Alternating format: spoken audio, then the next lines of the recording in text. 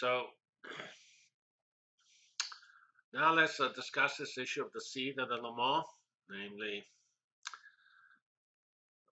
the way in Python you actually set a seed is using the command random.seed, and then it has an argument called seed, which you set to be your favorite integer, and that will always that has an interesting feature that it will start at that integer. So here we have a little test of this.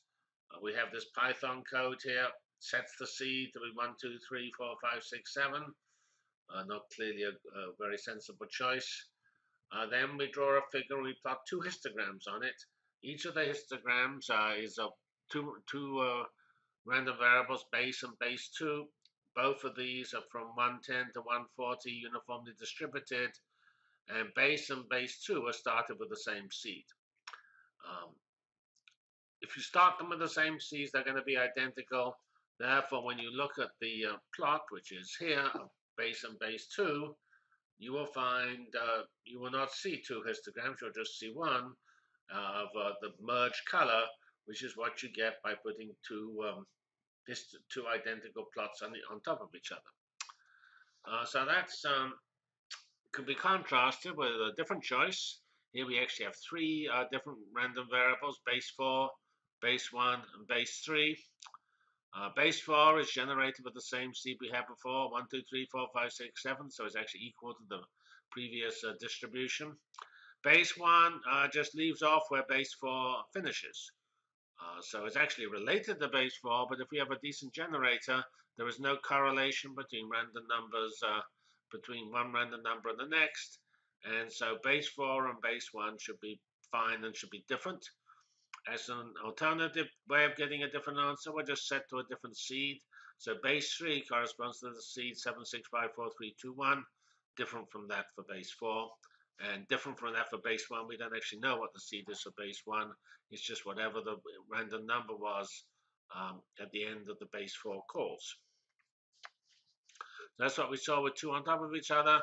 And here we see three histograms we get when we histogram the three bases from that case with different starting points. And you do see genuinely three different plots, and green, blue, and purplish, reddish, and so you see two things there. The three are different. We have three clear different histograms, and also it gives you an illustration of the scatter between different cases. And in fact, you see that's different in different circumstances. Here, the three choices are almost the same at this case here. Here, the three choices are pretty extremely different, and in the other bins, they're sort of in between.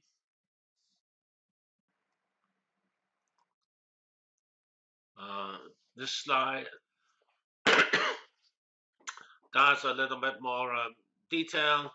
It actually is the same as the previous slide, generating three different sets of random numbers, but actually starts printing out the initial and final random numbers, just something you get automatically in Python. And you can see that if we look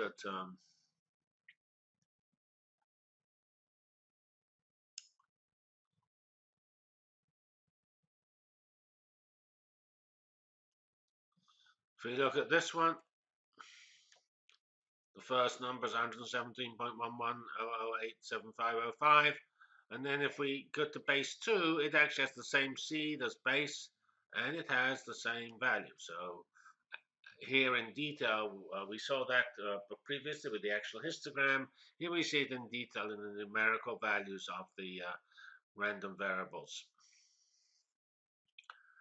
Here we have the case now, base 1.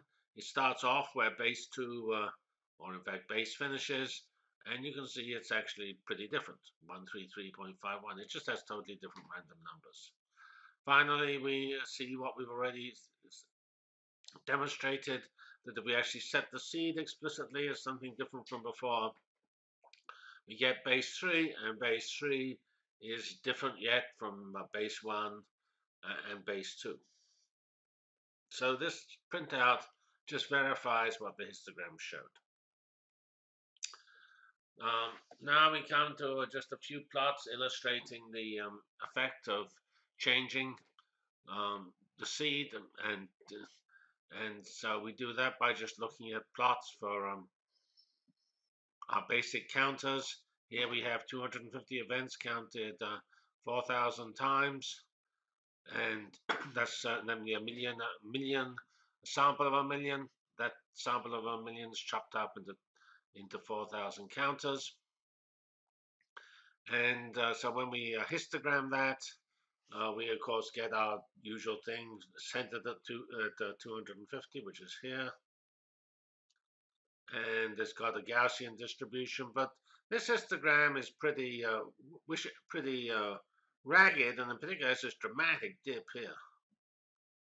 Now that you can say, wow, that's significant. Either we have one dip or two peaks. If you have a dip, then you must have peaks either side. And so that's exciting. We found two particles. However, that's not really true, because the number of events here is 100. The square root of 100 is 10. This is 2 standard deviations, 80. This point here. So it's not significant. 80 is not uncommon. These are 1 standard deviations. So nothing, you can't really draw any conclusions. These ones fluctuate up, these ones fluctuate down, and that's just life. If you just run the program a second time, that dip has disappeared. There is actually one bin which is low, but it's only low by a little more than 1 standard deviation, which will happen pretty often, 30% of the time. So, in fact, this particular plot looks better, but that's not because we did anything, that's just luck. It's just a little nearer the smooth curve, the red curve that we expect to go through these points.